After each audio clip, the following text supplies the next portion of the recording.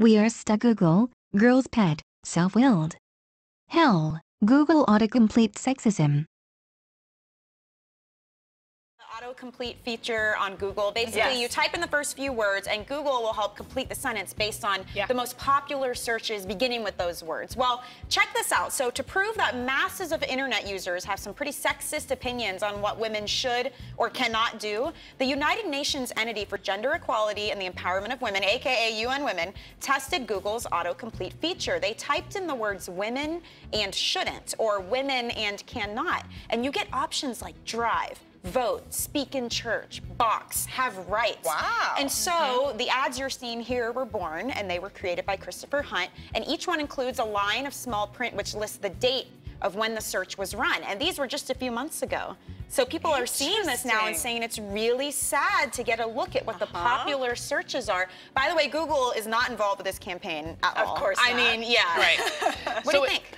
Well, you know, I do. I think it's sexist. I think it's, you know, discrimination. I mean, there's a lot of things. But my question is, who are the people who are searching these things? Well, that's some of the controversy, too. Yeah, right. People are saying just because it pops up doesn't mean people agree with it. Maybe you're researching a paper on women's rights and you're typing it in. And you're typing it in. I don't know. It's not necessarily a scientific data analysis, but I think they were just trying to show a trend.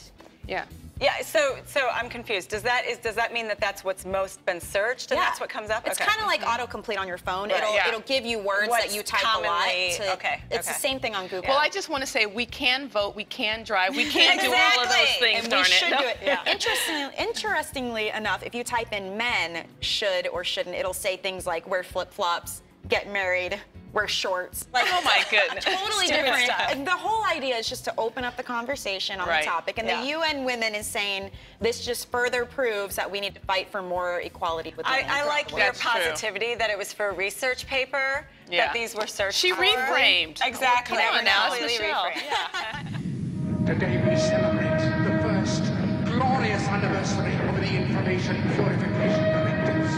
We have created for the first time in all history a garden of pure ideology where each worker may bloom, secure from the pests of any contradictory thoughts. Our unification of thoughts is more powerful a weapon than any fleet or army on earth. We are one people, with one will, one resolve, one cause. Our enemies shall talk themselves to death, and we will bury them with their own confusion. We shall prevail. Stygoogle. PM 500. Every day. Inspires me. 600 TDs.